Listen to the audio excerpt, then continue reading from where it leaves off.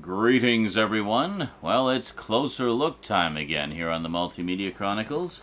Today we're going to be checking out Bravestarr, the sci-fi western animated series from 1987, which was actually the last series that Filmation produced before they closed their doors. They did do a couple of feature films after, but this was the last full-on series that they did. And I gotta say, they definitely went out with a bang because it is one hell of a good show. So let's check it out. Bravestarr, today on the Multimedia Chronicles.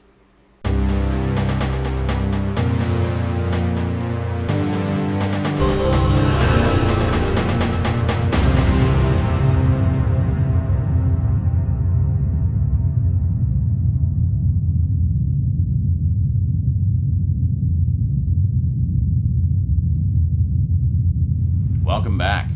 So Bravestarr ran for one single 65-episode season in 1987 to 1988. It was basically straight to daily syndication, so it was Monday through Friday throughout that entire season. And in addition to the 65 episodes, they also produced a feature film called Bravestarr the Legend. Now, the feature film was originally intended to be the pilot for the series, because it actually gives the origin story of how Bravestarr got his powers, how Tex Hex came to be, and all of that stuff. But for whatever reason, the movie didn't air on television until quite some time later. In fact, I don't know if it ever aired on television. I know it got a video release years down the road, but I never saw it. The first time I ever saw it was actually when I picked up this DVD set. So that was a real treat, because I'd heard about this movie, but I'd never seen it before. So I guess I would have been 14 going on 15 when the series originally aired. A lot of my friends were kind of shying away from cartoons as they entered into the early stages of young adulthood. But I've always been a big kid at heart, so I just loved it. Plus, I love sci-fi westerns, so this was right up my alley. Yeah, I absolutely loved Bravestarr, and I gotta say, pretty notable series, especially for mid to late 80s television, in that it is the first animated series in history to feature a Native American lead character. How cool is that? Yeah, so Filmation liked to push the envelope like that, liked to break ground in terms of representation and so forth. There was a show called Bravestarr, which I loved as a kid from, I think it was 1981 when that came out. And it was basically about an astronaut who went through a black hole and found himself on an alien planet and became kind of a Conan the Barbarian type guy. A wisecracking Conan the Barbarian type guy who would ride around on a dragon and fight the bad guys. But really cool sci-fi fantasy series. But apparently the original concept for it was they wanted John Bravestarr, the main character, to be a black man, to be a man of color. But the networks at the time shied away from that and said, no, we'd rather just have him be a white guy. So, major kudos to, Lou Scheimer and Norm Prescott, though, for really putting in the effort to push the envelope and be more inclusive and, push equality and whatnot. In the 80s, like, who the hell was doing that in the 80s? So, I mean, I gotta give credit where credit's due. That's a big tip of the hat to Filmation right there. So, a few years later, they came up with Bravestarr, and this time around there was nothing stopping them. They were a suitably powerful studio. They could basically do whatever the heck they wanted. So they're like, yeah, we kind of got shafted with the Bravestarr idea, so let's have a Native American lead this time, and we'll make it a western in space. And that's what they did. And it's fantastic. I absolutely love this show so much, and it's one that I enjoy coming back to again and again whenever I want to get my sci-fi western on. Alrighty, well, let's head on down to the black table, and we'll check out these wonderful editions that BCI EClipse put out a number of years ago. Sadly, all out of print now, but I will, of course, include Amazon links regardless, just in case you get lucky with the third-party sellers. I think this one is still fairly easy to get your hands on. I'll I'll poke around there for you and get you some links. But the Best of Bravestarr set here actually has the movie and 5 fan favorite episodes as well. So it's a good one to get. Yeah, and then I think the main series actually did get a re-release from Mill Creek, so I'll include a link to that as well. Big thanks to those of you who use my Amazon links, by the way. That does go to support the show, so I really appreciate that a lot. Alrighty, well, let's head on down to the black table, and we'll check out these gorgeous sets from BCI EClipse of Bravestarr. Alrighty, so first up we have the Best of Bravestarr, which contains several favorite episodes, as well as, this is the big reason to get it, Bravestarr the Legend, which is the feature-length pilot movie that they did.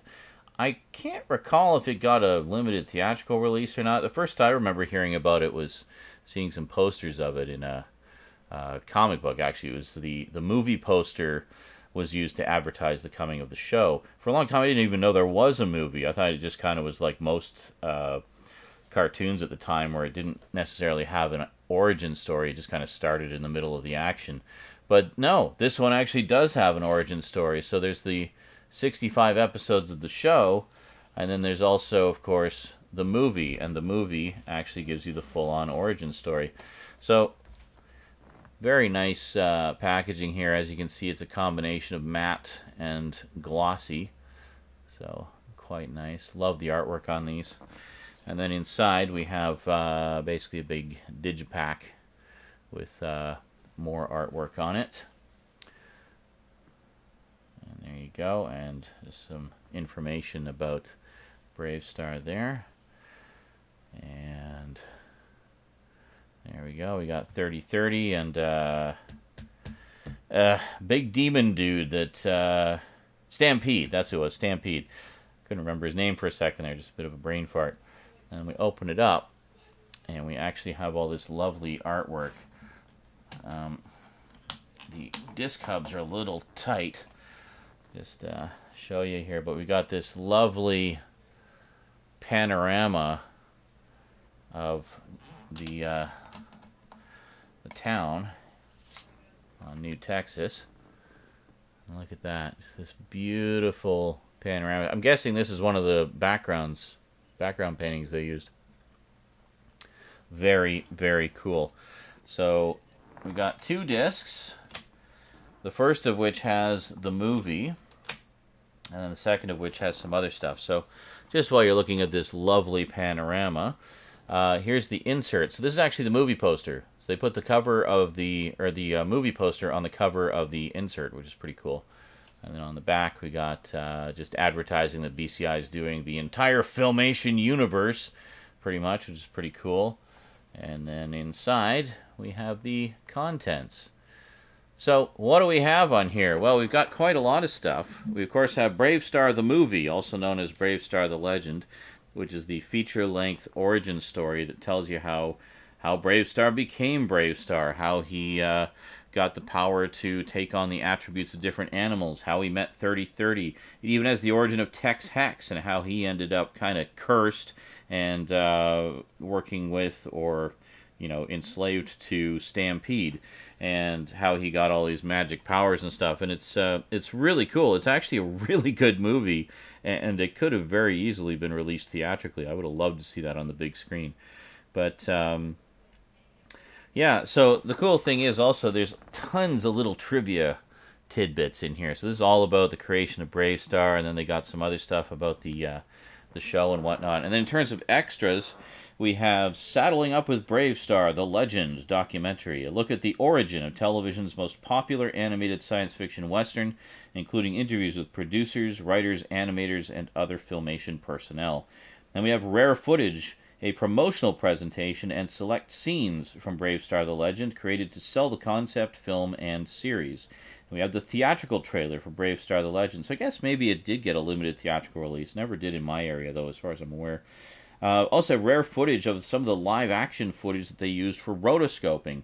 Yeah, one thing Filmation would do is a lot of sort of stock shots of characters running or turning or things like that, and they would usually have live actors that they would film, and then they would rotoscope it, meaning they would trace over with animation cells in the style of the character, and then just use those shots over and over again. That was one of the ways they saved money. And then we have an image gallery of Bravestarr the Legend promotional art, and DVD ROM material. We've got Bravestarr the Legend plus all 5 best of episodes. Got English and Spanish language audio tracks and ink and paint trailers. So the 5 best of episodes on here, we've got episode number 11, Eye of the Beholder, episode 20, To Walk a Mile, episode 37, Fallen Idol, episode 46, Tex's Terrible Night, and episode 49, The Price.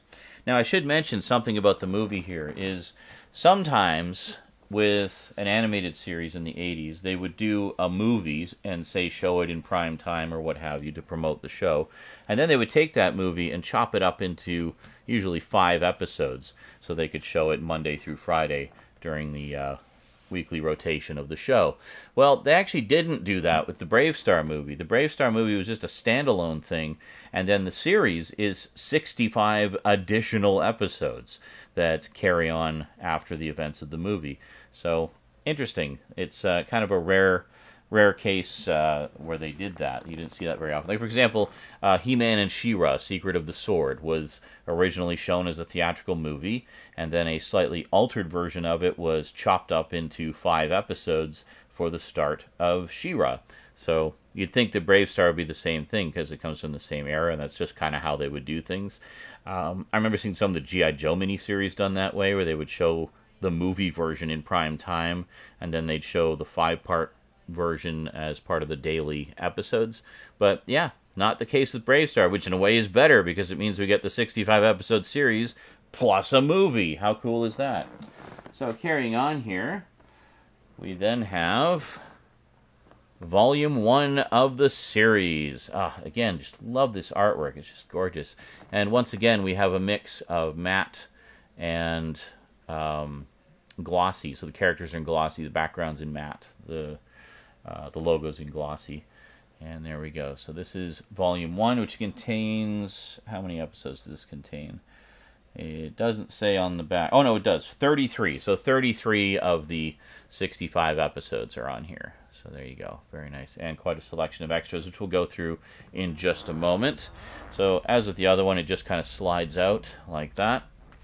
So we've got Eyes of the Hawk, Ears of the Wolf, Strength of the Bear, and Speed of the Puma. Very cool. And another nice group shot there. Actually, I think it's the same... Yeah, it's the same group shot that's on the cover there, but without all the logos. You get the clean version. Yeah, pretty snazzy. So this one, not as wild about the packaging here. This was getting a little bit later in BCI EClipse's run, so they were starting to use slightly cheaper packaging. I much prefer just the straight-up digibooks, or digipacks that they were using for the other sets. We have the episode guide, which we'll take a look at in just a moment. So the way this works, as I recall, is... It's this weird flap that opens up like that.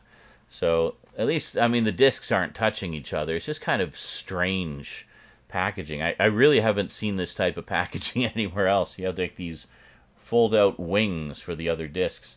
But if we just pop these out here, you can see we have some more background art for the interior case. It's one thing that was nice about BCI EClipse is they did not skimp on the package art. They really just went all out to give you a beautiful presentation.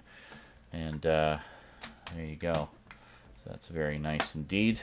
So we'll just take a look at that, I guess, and we'll go through the extras. So in the episode guide, let's give you a look here. We once again have a very standard format for the BCI EClipse sets. We have a screenshot from each of the episodes, and we have some information. And we've got trivia for almost every single episode here. I mean, they really went all out with this. So it's a real treat for Bravestarr fans. You get a lot of information about the making of the show and little connections between the stories and stuff like that. It's fantastic. And there you go. And then here,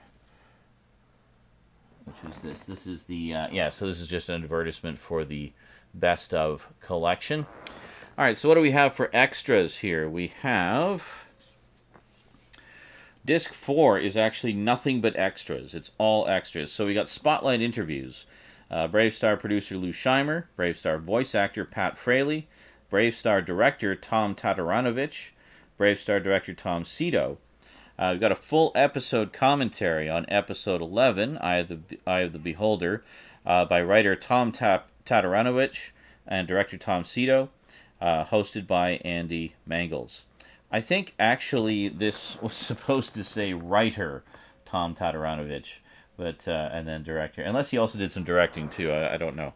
I'm not as familiar with the crew of this series. And then you got promos for Bravestarr, a 12.5-minute promo, which I think is probably the one that's on the Best of collection, the pilot clips from the movie. And then we got Bravestarr promo number 1, which is just a 30-second tease. Promo number 2, which is a 10-second tease. Promo number 3, which highlights his animal powers. Promo number 4, which highlights Tex Hex. And promo number 5, which highlights 3030. So very cool to have all of those. And then a bonus episode, never before seen spin-off pilot, The Quest of the Prairie People. Yes, they were actually going to do a spin-off with the Prairie People, but it never took off. I'm guessing because this ended up being Filmation's last series, and they just kind of ran out of resources to do anything beyond that. And then image galleries. We got a Bravestarr Style Guide Gallery and a Bravestarr Advertisements Gallery. And then we got trailers for, we got some He-Man TV spots, She-Ra TV spots, Dungeons & Dragons TV spot, and a couple of Funimation trailers, one for Burst Angels and Kitty Grade. So there you go. Very nice collection. And this one doesn't have a pocket for the box, so we just set it right there. And that's all she wrote. So then we just put it all back together. There we go. It takes a little persuasion to get back in the box there. And that's that. So then, last but most certainly not least, we have Volume 2. Now, as I recall, when I was collecting these, I had to hunt this one down. It was hard to find. The later releases from BCI EClipse did not have as high a print run, I'm guessing, as the earlier ones. They were kind of cutting back on costs. And yeah, this was one of the last things I got for my Filmation collection. And it was one I really wanted to get because Bravestarr is one of my all-time favorite Filmation shows. I'm just a big sucker for sci-fi westerns. So here we got, again, same kind of thing, nice glossy cover. Yeah. Also, I should mention the earlier BCI EClipse sets, like the He-Man sets and whatnot, actually had embossing on the covers as well. So it was glossy, matte, and then embossed. So you had like all nice texture to it. But that was something that went, the embossing went, and then the digipacks went, and they just slowly cutting back on costs until they ultimately closed their doors. And that's that. And then it's on the top there. Yeah, there's really nothing on the bottom of these, just the copyright and rights info. So, same thing, just slides open like that. That's a very nice, epic shot there. Then we got 3030 in horse mode. Very cool. And then we got, well, we got 3030 in Bravestarr again. They're just all about those hero shots of them, you know. So we got, yeah, very cool. And then same thing, just opens up like this. Got our episode guide. I thought they might go the route that they went with the He-Man sets and whatnot, where they'd have, you know, Volume 1 focusing on the villains, Volume 2 or on the heroes, Volume 2 focusing on the villains, but they didn't. So same thing, we have these weird, where's the other disc? Is there not supposed to be 4 discs here? Okay, no, there's 3 discs. There's only 3 discs on this one. Whew! I panicked for a second there. I'm like, oh no, where's the last disc? That would have been, wow. Can this open? There we go. Okay, because there's the tray for it, but I guess it's just a standard packaging setup they have. Don't like how that magnetic strip is right in the middle there. Not going to risk taking that off and tearing the beautiful artwork. So let's just pop this one out, and you can see the artwork underneath. Yeah, that's very, very nice. Okay, so let's close this up. We'll do this, I guess, and we'll take a look, see what goodies are in here. I don't think there's actually any extras on this set. Yeah, it looks like this might actually be bare bones. It's just the episodes, which is really rare for Bill? Who the hell's Bill? BCI EClipse. Oh, and look, they don't even have the screen grabs for the episodes anymore either. Wow, this is obviously pretty late in the game. They were starting to skimp on everything. I mean, it's nice they at least still include the booklet, but that is it. That's all they got. Yeah, and they actually did do a standalone release of the Bravestarr movie as well. I don't know why you would bother getting just the standalone release, because everything that's on this is in the best of collection, and you get 5 bonus episodes, and I don't know. I don't know. So I guess if you missed out on the movie, at least, or on the best of collection, you can get the standalone movie. I think in terms of the aftermarket, the best of collection is actually cheaper. They tended to have higher print runs for the best ofs, just because it was a way for people to get kind of a representation of the particular series, you know, without necessarily having to invest in the whole thing. So let's just put the whole works here, shall we? And we'll just zoom back a smidge. There we go. That is it. The complete BCI EClipse collection of Filmation's Swan Song series, Bravestarr. And just before we go, I have a little bonus item to show you. This was sent to me by Skinslip a number of years ago in a package. Check this out. Yeah. How cool is that? We actually have, what this is it's an original animation cell. You can tell because it has the pegs for where it would be placed on the sort of layout device that they would use to film it. And then it has a reproduction of one of the painted backgrounds there, just so you can kind of see Bravestarr walking through town there. But that is very cool. That was a total surprise. I was shocked when I saw that in the package from her, and absolutely overjoyed. Like, it's literally having a piece of the show, you know? Like, how cool is that? An absolute treat for a, cartoon nut like me. And there you go. So, yeah, pretty snazzy sets, I gotta say. And once again, I will include Amazon links to all of these and any re-releases that I can find as well. So if you want to get Bravestarr into your collection and check it out for yourself, I'll try to make it easy for you. And once again, thanks for using my Amazon links. I really appreciate that. Alrighty, well, that is it from me to you for now. So thank you very much for watching. Big thanks to my Patreon sponsors. Be sure to catch me on Twitch. I stream just about every day, and I will see you next time. Until then, sayonara.